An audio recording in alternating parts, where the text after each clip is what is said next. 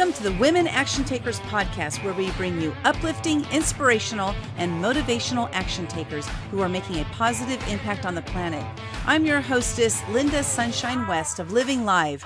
My passion is to help driven women entrepreneurs gain confidence to ask for their worth, clarity to attract clients to them, and focus to get faster results. My motto is be seen, be known. This podcast, as well as everything I do, is born out of that motto. Hey, let's take action now and get on with the show. Let's hear it for Forbes Riley. Woo! She's I'm so excited to have you because, you know, of action takers, really, you are an amazing action taker. And we were just talking about starters versus finishers and how important they are in our lives, right? That we need starters, we need finishers. But, you know, Forbes, why don't you share with us, like, what is one thing that really got you started at the very beginning? Because you just do some amazing things. Well, I'm working on like my 8th book at the moment, and I was writing since 4 o'clock this morning. And I found myself actually revealing something very personal to myself about how geeky and awkward I was as a little girl. And not a joke. And it was in the privacy of my own house. I wasn't on stage talking to anyone. I actually found myself saying I was qualified as a genius when I was a kid. But I had a broken nose and frizzy hair, and I was overweight, and I was awkward, and I didn't have a lot of friends. Because when you are that smart, it's not fun. Nobody wants to talk to you. You don't relate to regular people. I didn't relate to kids. I didn't play any. It was weird. And so, but then I found myself writing a sentence, and I think everybody should journal and write, that said that was in public.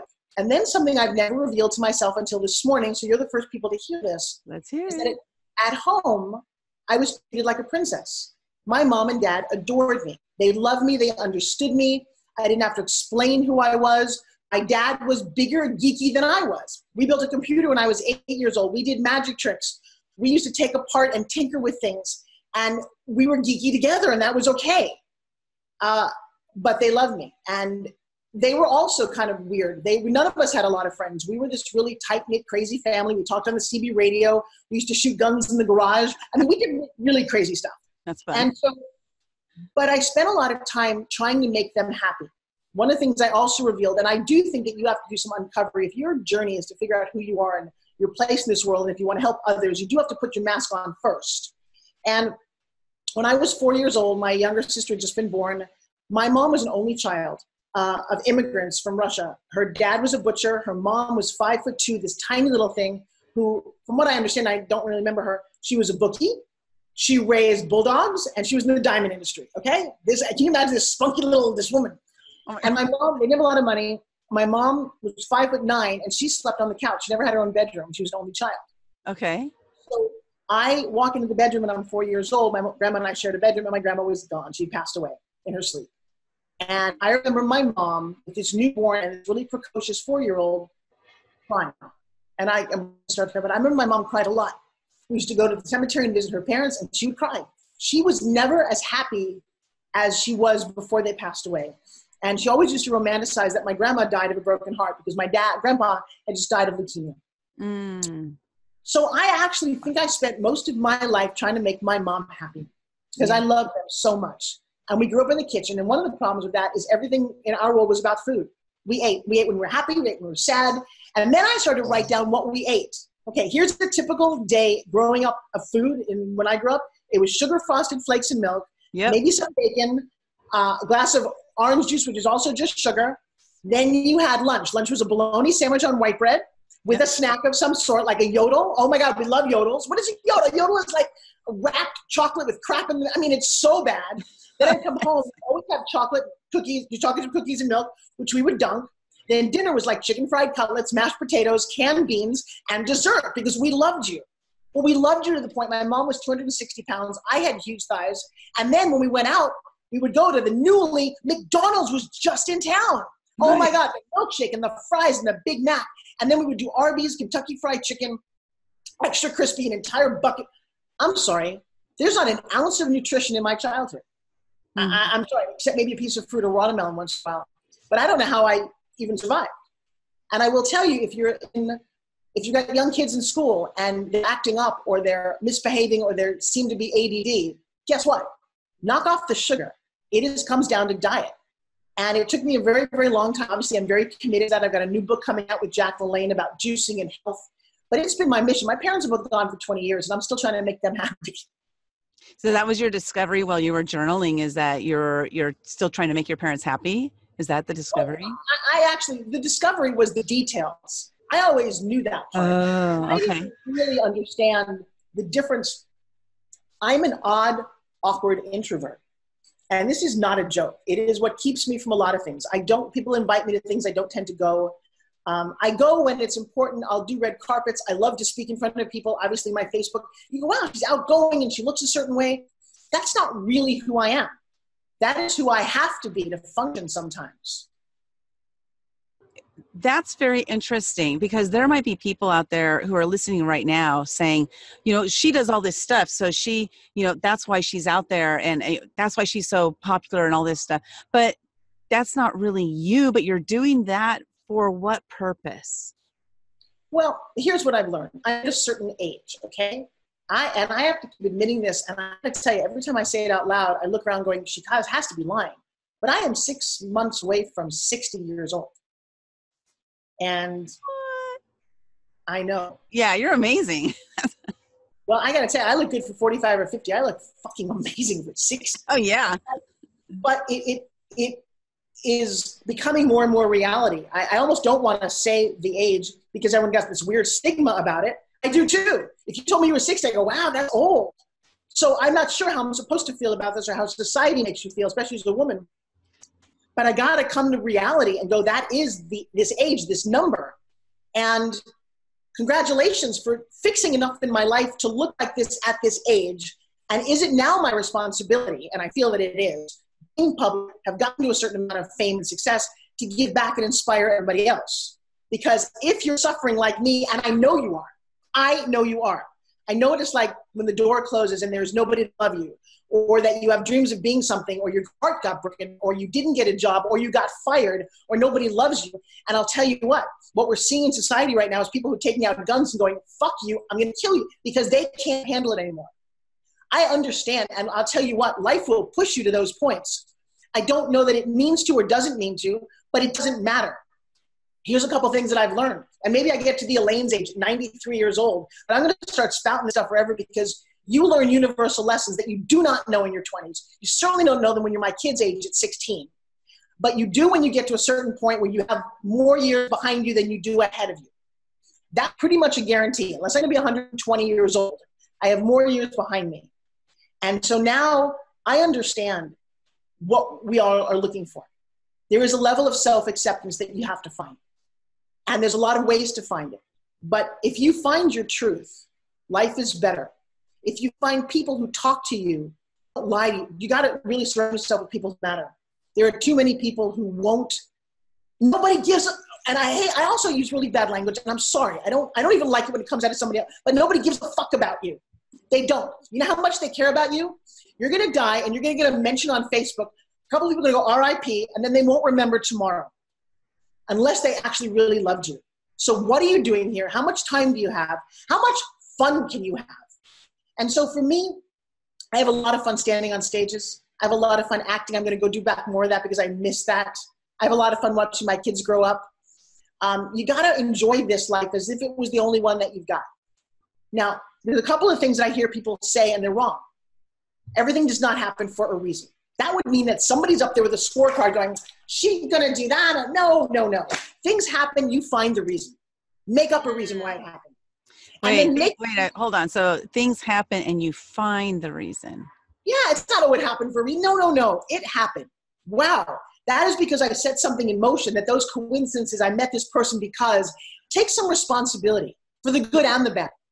And keep in the back of your head my voice that says, life happens for you, not to you. Right. Bad things will happen to you. People you love will die. You will break something. You will lose. It will. And shame on you if you walk around going, oh, why me? Why you? You've got to be kidding me. What do you mean, why you? I look at Pedro, who's in one of my videos with Spindrum. He had his arms and legs amputated. If for a second he sat around going, why me? You know what? He says it happened. Now his reasoning is, he says he got a second chance in life, and his job is now to inspire people, and he has a massive platform. I have a girlfriend who's a midget. She is 3'2" tall, okay? She walked around for the first part of her life going, why me? Why am I so different? Mm-hmm. I look at her and go, why not? Hey, girlfriend, everybody remembers you. You can't walk, and you're adorable and cute and fit. You walk into a room, they all know you. All of us who are trying to be famous would love that opportunity. So let's start switching the messaging, the self-talk, and just get happier. So awesome. I love this. And you weren't always famous, and it wasn't always this way, because you mentioned you were, a chubby kid. And when was it that you decided to branch out and to do something with your life and you put yourself out there? Because as an introvert, it's not really something that is natural. So how'd you put yourself out there? You know what? I put myself out there because I always wanted to matter. And it happened. I always wanted to be an actress. I would be very happy. That's what I wanted to be, Julia Roberts or Sandra Bullock. That career path looked really appealing to me. Back then it was more like Audrey Hepburn or Katharine Hepburn. I wanted the glamour, I wanted the fame, I just wanted all of that. And also wanted to act. I've been on movie sets.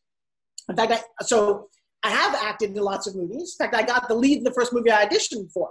But you backtrack to high school, and I wanted to be the pretty girl up there. I wanted to be the lead. I auditioned all the time, and I never got anything. I got talent person number 3. I got chorus. I got the chick in the back. And I just wanted it so bad. And I remember my 2 high school girlfriends, Ann Casapini and Renee Polina, I love you. They could both sing. They were both pretty, and they always had the lead. And it was really sad. Like, I just wanted it.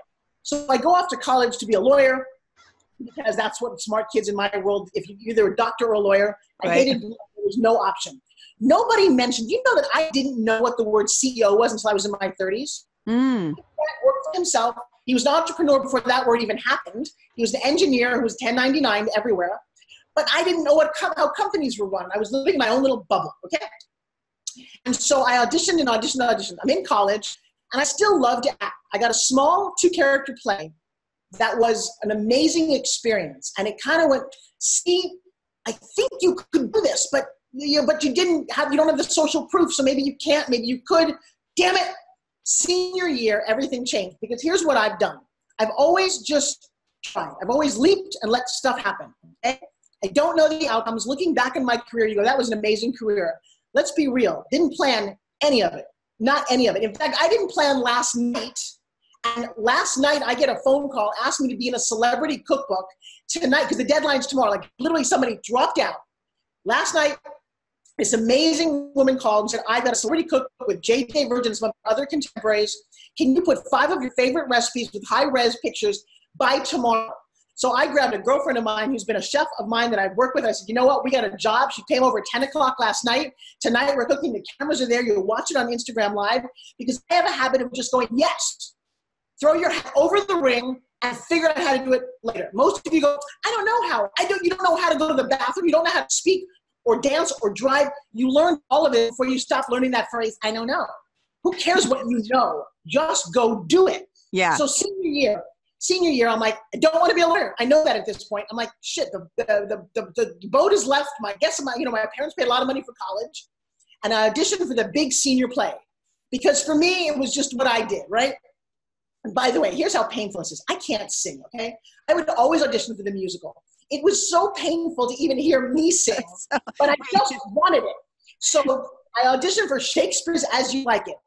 I'm not that good in English. I'm just not. So I'm like, this is ridiculous. I get up there, I audition, I go to look at the call board, and I'm looking at the bottom, which is where I always live. And there's townsperson and little character, and know my name. I'm like very top.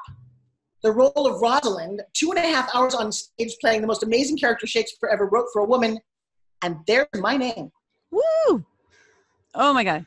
Well, but the first reaction was like, I have to go talk to the director, because why would he do that? I know that sounds really stupid, right? So I go to Professor David Richmond. I'm like, hey, he's my acting teacher. And I'm like, you got to explain this to me. I've auditioned for plays my whole life. This is my senior year, and I just got the lead in what I think is I don't even know if I can do it. And he sat me down and he said, look, you have so much depth, so much passion, so much empathy, so much pain. He went on, and I'm listening to him as though he's talking about somebody else. And I'm like, wow. And then I looked at David Richmond, and here's the thing about him, was he's 100% legally blind. he couldn't see me. He couldn't see all the exterior stuff that stopped people from seeing. You know what he saw? He saw the real me. The part that you could only hear if you just like listen to your ears and close your eyes for somebody. And I will tell you, at this show, it got rave reviews. It was enough impetus, and this is what you all need to hear. It was one person believing in me that I said, Mom, I love you, but I'm going to New York an actress. Oh my God, that was a huge thing to say. I didn't know where I was going to live. Who knows what I did. I was a very scrappy kind of girl. I got the lead in the very first movie I auditioned for, Splatter University, which is still now a cult classic. I got more films. I got in Broadway and soap operas. And it all had its own stuff. Because, by the way, the other issue was that I was still fighting my weight during that time. Even though I'm on Broadway with Christopher Reeve, they made me go to Overeaters Anonymous. So even though I got stuff, it was always like this double-edged sword, to the point where, like, am I an imposter? Am I really earning and deserving all of this, you know? Well, so what was it like when you told your mom, like, I'm a senior in college, going to be a lawyer, and then now all of a sudden everything, changing, moving to New York. And so what was that like to tell your mom about that? Because a lot of people have that fear. Like, I don't want to go against my parents or whatever. And you said that you're always wanting to please your parents or, get your parents' love. So what was that like to tell her? And you went ahead and did it and you made something of it. Here's what you got to understand. You cannot read somebody else's mind. You have no idea what somebody else is thinking. I have one of my coaching clients, and he was in his 40s, and he had not told his mom that he was gay. And he was freaking out about coming out of the closet. And we're all looking at him in class thinking, it's not a real secret because you're kind of flaming. You look, and he's like, I don't know if I can tell my parents I'm gay. And I'm like, you think she might know? Huh? But he hadn't told her. And he was terrified of that. And I coached him to actually tell her. Same thing with my parents. When I told them, even though oh my God, I'm going to start to cry. See, it was a big deal for me because they never wanted me to be a lawyer in the first place. They didn't care. They just wanted me to be happy. And they were like, go for it. We love you. We're going to support whatever you do. So in my head, I built up this whole story that was never real. And they gave me their blessing.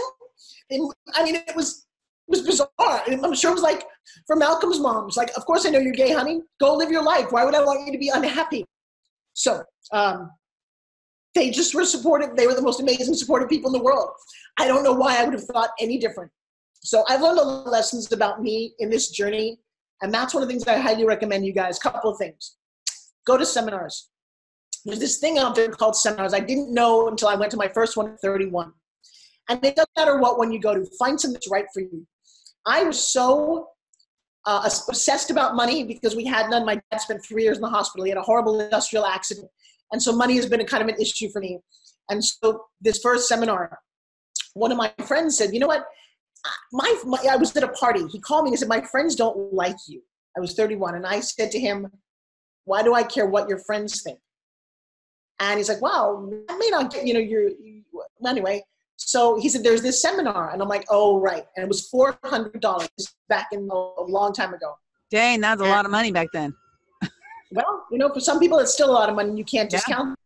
And so I'm like, I didn't want to spend it. And here's the thing. You've got to invest in yourself. But unless you do it, you'll never know. And those of us who are successful have invested hundreds of thousands of dollars. The more famous somebody is, the more wealthy, they've had some pretty serious training. And by the way, think about how much you invest in college. And that degree got me nothing, okay? So he said to me, unbelievable, I don't even remember his name. And if he's listening and he remembers who I am, you should reach out to me. He said, I'll pay for you. Okay, I had such limiting beliefs. This is why I coach you to talk out of your limiting beliefs, because I had them. I thought, oh, great, he's going to want to sleep with me.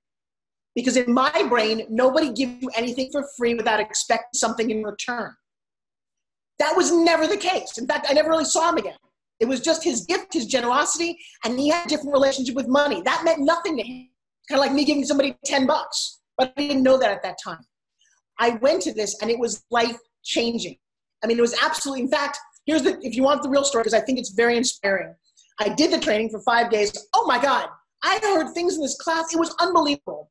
Then on the way out, they tried to upsell you the advanced class, okay, which was $900. I get on the phone with him and like, see, I told you, they're always just trying to sell you something. No, that was my limiting belief that came from my parents. They, in fact, if you don't enroll and go to things, you're never going to learn how good they are. And yes, you get to pay for them. So he said, I'm not going to pay for this. Didn't you have a great 5 days? I'm like, oh my God, it was amazing. He said, then what's the problem? So I'm still dealing with issues. You have to understand and acknowledge your own issues. He said, all right, but I will do something for you because this class is the class. I'm like, all right, fine. He said, I'll give you a loan. You make the terms. So it was $900. I said, how about $100 a month, no interest? He said, done. Okay, here's what I want to tell you guys. The Saturday night of that training still remains one of the top 5 nights of my entire life. Now go back. If I hadn't done this, one of the top 5 nights of my entire life was the Saturday night of what happened in that training.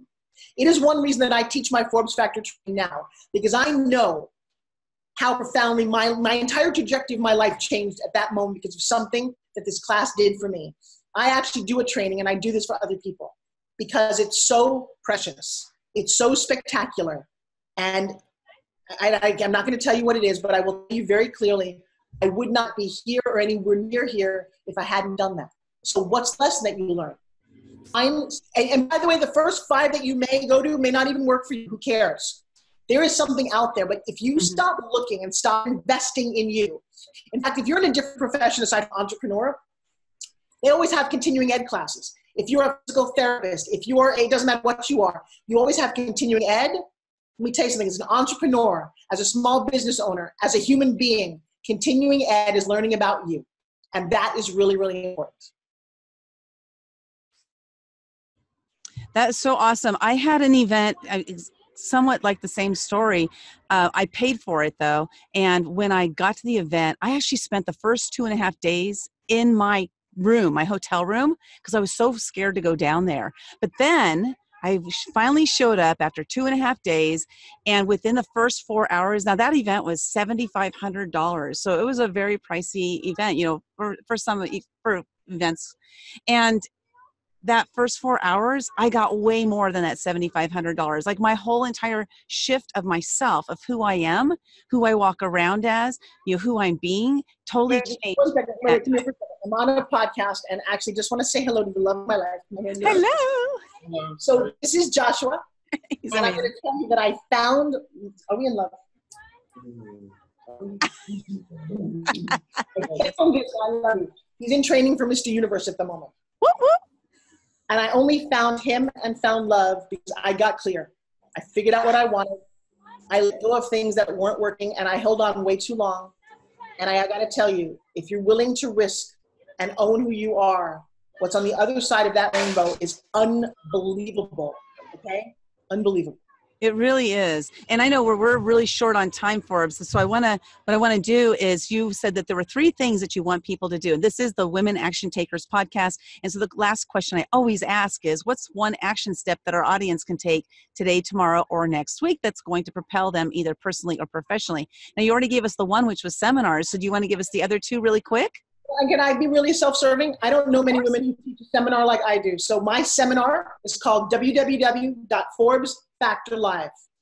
Life-changing, especially if you've had a trauma in your life, if you're hurt, raped, molested, screwed over, there is something here. If something's holding you back, I don't know anyone. And Linda, you know me. I don't know anyone else who teaches this. I only do it 4 times a year, and it's a very small group. So people who get in the room with me, we're going to keep that going as long as I can. The second thing is you have to know what you want. And I'm sorry that we're short on time because I'll do an exercise. There's a clarity. If you can know what you want, you can truly manifest it. When I wanted Joshua, and I finally got clear on what I wanted in a partner in life, I was actually brazen enough to write down that I wanted someone who looked like he walked off the cover of a romance novel. You know, I didn't go on Tinder. I didn't do a dating app. I didn't go to a bar. I just wrote it down, and in my own crazy vision, he knocked on my door of my hotel room to be a spin gym model, okay, for the product that I love. And he changed my entire life because I wanted it, okay? And then the last thing, and I'm going to be self-serving here because your friends and people are going to give you a lot of advice. I'm the only one who can give you this. I don't have a whole lot of time for the gym. I want an amazing body. I have rock hard abs. Those are not my abs at the table, but it got to laugh, right? Yeah. But I do have amazing, sexy arms that I never had before this. And so my little spin gym, and I know I gave you one, and I give it to, I mean, it's a $40 investment. Seriously. If you do this 3 times a day for 1 song, your life, your arms, your body, your attitude, your energy will be aligned with what you want. I don't need you to go to the gym or go for a jog. It's the only thing I know that doubles your heart rate. So it's a huge self-promotion, but I didn't invent it, okay? The Chinese did 2,000 years ago. When I touched it, and I actually touched it in silver, when I found this thing, my light bulb went up and my life changed. The fact that I now created it, promote it, sell it, whatever it is I do with it, it's because when I touched it, I said, oh my God, there's nothing like this. I didn't need to do that. And I'll tell you what, Linda, I stopped a lot of my life to promote this product for people who are in wheelchairs, in office, super fit, not super fit, any age. That is the dream product. And I'm happy to talk to anybody. I actually do Zoom calls. I just want people to understand and know what this is. Because if you found something so wonderful, wouldn't you want to share it too? Definitely, definitely. Well, I want to thank you so much. And what's interesting is you've done a lot of sales, product sales and stuff, online, doing the infomercial type of thing. And it's amazing because what I finally have realized after years, because I had money issues as well, is that if we're not telling people about what we have, then they're not going to know about it. And so when you said self-serving, it's really not self-serving because it's the opposite, right? Because if you don't introduce it to them, they're not going to know about it and it's not going to be able to change their life. So it's really about them. Sales is about them and them purchasing the product, right? Yeah. Thank you so much. Yeah, and by the way, I love you. I know you've got to go. Jimmy, you could take a second here, Miss Sunshine. Yes. You are an incredibly hardworking woman who also needs a little bit more love and to be washed over. Because I think that you are trying so hard. You drove 2.5 hours up to do an interview with me, and I don't know if I said thank you enough. And I think that you get to go, wow, how amazing are you and the journey that you're on. And I just want to take a moment, honor you, and thank you. Thank you. That brings tears to my eyes. Thank you so much. I know I'm working my ass off, trying to make all this stuff happen. And I'm making all this stuff happen, not trying, making all this stuff happen. And here's the secret. If you work your ass off, you got no place else to sit down, so be careful. I'm going to have to get a little sit upon. I adore you, and I love what your mission is. Keep going.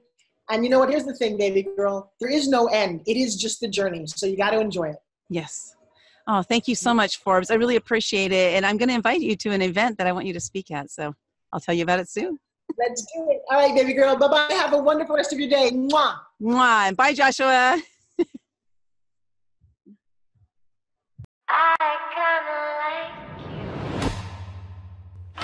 Wow, that was an awesome show. If you enjoyed it, please share it with your friends and family and give us a 5-star review. While you're at it, please subscribe. The Women Action Takers podcast is always looking for amazing women action takers just like you to be interviewed. If you're interested in being on the podcast, see the link in the show notes. See you next time.